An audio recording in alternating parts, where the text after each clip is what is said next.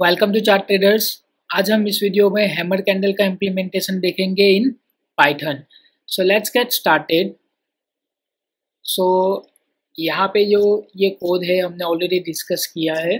Okay, so nothing knew about this.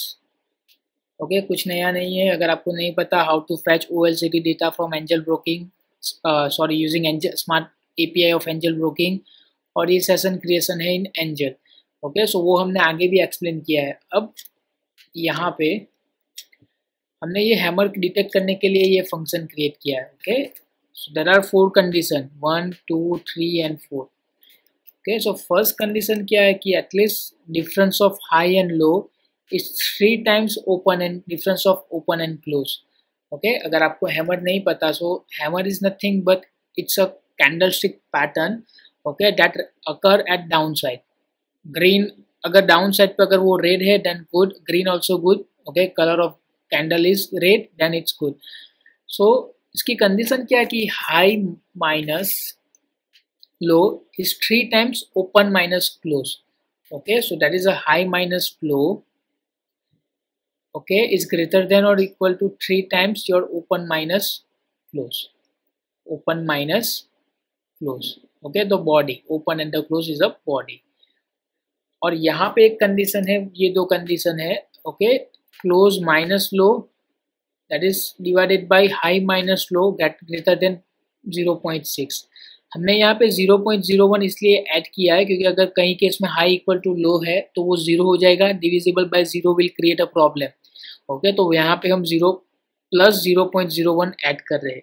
तो ये क्या कह रहा है, ये दो condition low close of close minus low, okay, so close and low, ये दो का difference, okay, divided by high minus low.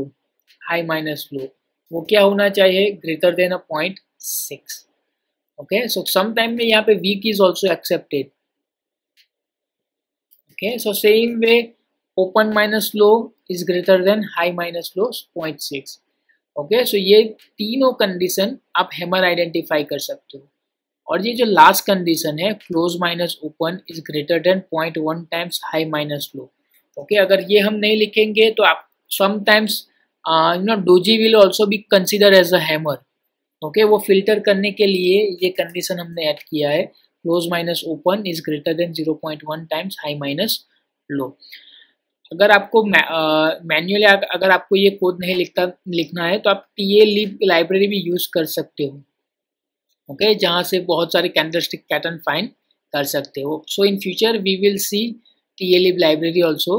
तो ये कैंडलस्टिक सिंपली ये हैमर फाइंड करेगा। अब हमने यहाँ पे क्या किया है कि हमारी जो डेटा फ्रेम है उसमें एक हैमर नाम की हमने एक कॉलम ऐड कर दी है, और उसका कंडीशन अगर ट्रू है तो इसका मतलब क्या है कि वो कैंडल हैमर है।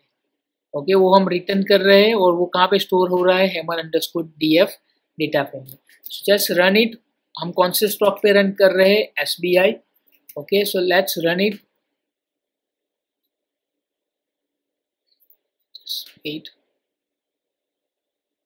ओके, तो आप यहाँ पे देख सकते हो ये वेरिएबल कौन सा है, हैमर_df। वहाँ पे जाके क्लिक करो तो आपको पता चलेगा कहाँ पे हैमर ट्रू है, that is your hammer. So let's look from down side. Okay, पहली हैमर आपको यहाँ पे मिल रही है, देखो 250 को 46, 250 46।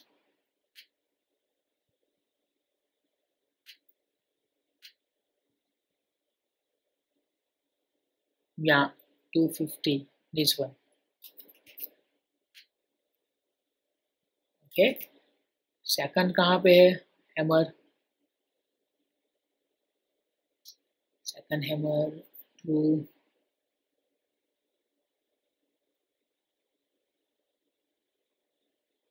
या यहाँ पे भी है 46 को 1145, 46 को 1145, या this one. Okay, so slightly doji को अवॉइड करने के लिए हमने वो कंडीशन डाली थी, फिर भी यहाँ पे स्लाइडली कंडीशन मैच हो रहा है, लेकिन नो प्रॉब्लम, यहाँ पे प्योरली डोजी नहीं है। Then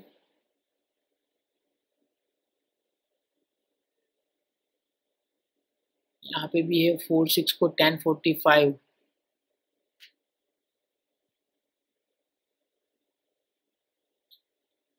this one. ओके, सो आप ये कोड की मदद से, ओके, ये कोड से आप हैमर फाइंड कर सकते हो, और ये कोड आपको स्कैनर क्रिएट करने में भी हेल्प कर सकता है। अगर आपको हैमर बेस्ड ऑन हैमर अगर आपको कुछ स्कैनर क्रिएट करना हो तो आप कोड यूज कर सकते हैं to detect the hammer candlestick. In future also we will create some scanner as well as more candlestick, or we are going to use TLlib also for pattern recognition. So ये simple code है hammer find करने के लिए. If you like my video, subscribe to my channel and share with others. Thank you.